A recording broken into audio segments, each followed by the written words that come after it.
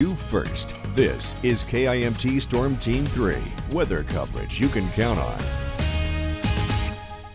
Welcome back, everyone. So we are in the middle of a low pressure spin, and although it's starting to bring us a few showers right now, this is a look over the last 12 hours, and you can see it was a very busy overnight. The thunder woke me up. I'm not sure if it did you, but it was certainly quite loud out there. Lots of rain to be seen across the area. So how much did we see? Well, here's just a few numbers for you. Zumbro Falls getting around over 7 inches of rain.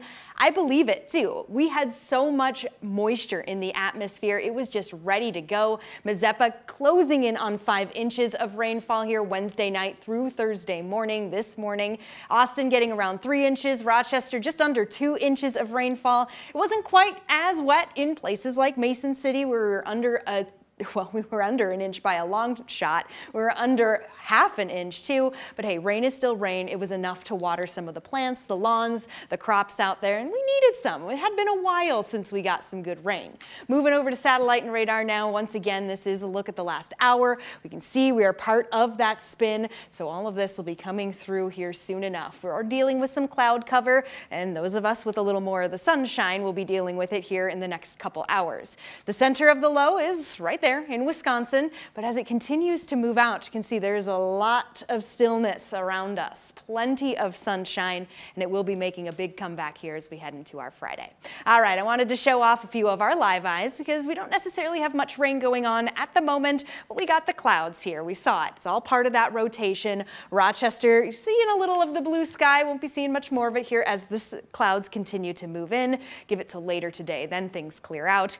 Austin, some clouds there. We're seeing kind of half and half in Albert Lee, maybe more of the cloud cover now. A few hours have gone by. And in Mason City, we got sunshine. We got blue skies. Mason City will be seeing a few of those clouds later on today as well. Sky Tracker 3 shows us as we continue to watch that spiral. This is around 3 p.m. You can see the clouds moving into places like Mason City, Austin, sticking with us in Rochester. A few pop-up showers definitely possible because we still have plenty of moisture left in the atmosphere. Hard to believe with some of those numbers, but it's certainly true. We still have a little ways to go. Some rain in Minneapolis, the Twin Cities. Most of this will be sticking to the northern portion of the area, slipping just south of I-90 as we get later on. This is around 5 p.m., 7 p.m., starting to see some of the drier air finally make a move. By 9 p.m., even a few lingering showers will be possible. We can see what's right behind it though, and as we head into our late night, this is around 11 p.m., we finally start to clear out. Friday comes along.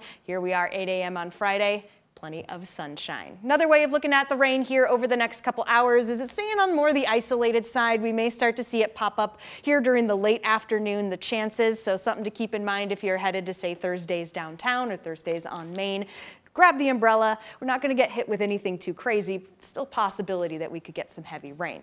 Current temperatures right now, absolutely beautiful. Temperatures under that 80-degree mark, so below average. And speaking of Thursdays downtown, you got cloudy skies over the next couple hours.